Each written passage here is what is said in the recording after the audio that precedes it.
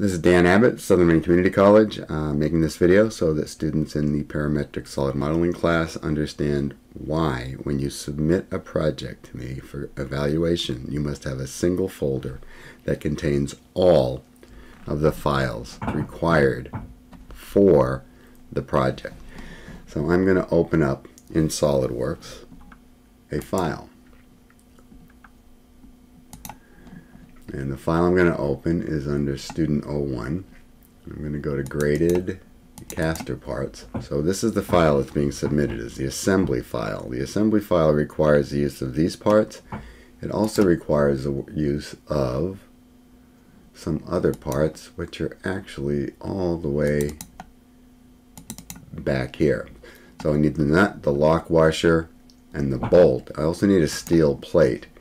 And I also need all of these caster parts right here. Yeah, so watch what happens when I open the assembly. It comes up and it does this, and it's telling me it can't find these files. Well, there's a couple problems here. One is the files are on somebody's desktop when you made them, and they weren't submitted in the same folder, so SolidWorks can't find them. It's looking on the C drive for things that aren't there because I don't have access to your desktop. Then you get all these error messages because it doesn't have any idea how to make things that don't exist. When I'm done, it looks like that. If I view the report, it says can't find the file, can't find the file, can't find the file.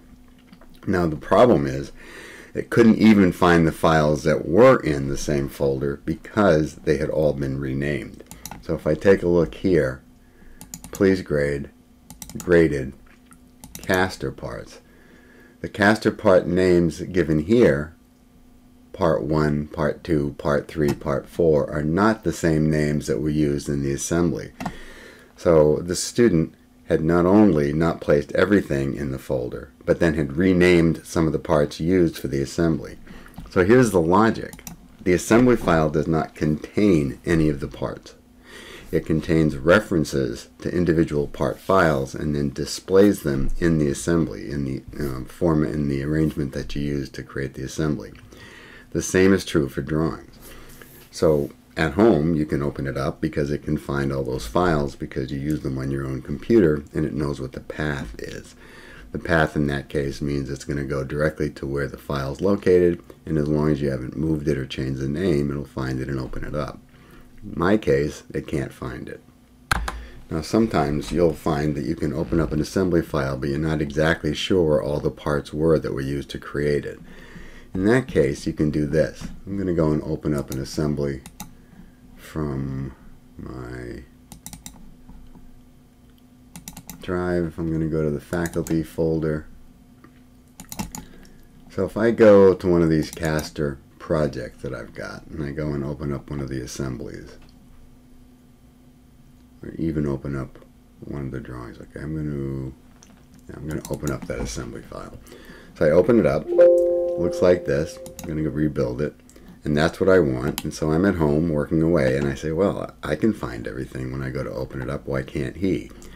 Well, many of you have a steel plate that you put in one location. You have the individual parts for the caster you put in a different location, and you have all the fasteners in another location, but those locations are consistent and the paths are saved in this assembly file.